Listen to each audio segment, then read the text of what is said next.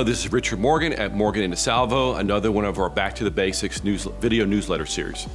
This topic is how to pass assets to the children if you're single at your death and if you're married at the second spouse's death. There are three options. Option number one, it's really simple. You just give the assets to the child or the children outright. Normally they're in equal shares, whatever shares you want, but the key is you give it to them outright. And in smaller states, that may be the right answer. Option number two, when you have younger children, you give it to them in short-term trust. Why? They're not old enough to get it yet, so we'll have a trustee control those assets on their behalf and provide for them until they're old enough.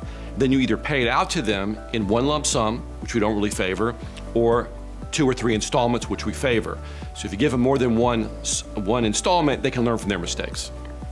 There's a third option, which is the one we favor for wealthier families. So what I would say is, if you're around $300,000 per child, it probably isn't really worth it. Get around $500,000 per child, effectively, it starts to become really pretty good. At $1 million per child, it's a no-brainer.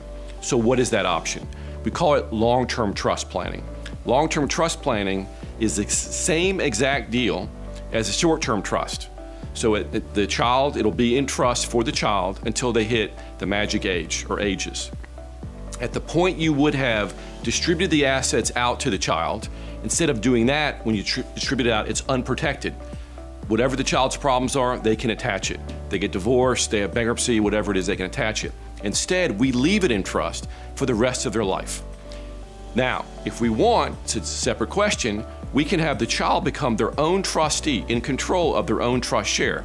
So from the child's perspective, it's practically invisible, but legally it is protective, like a protective shield around any unwanted outsiders.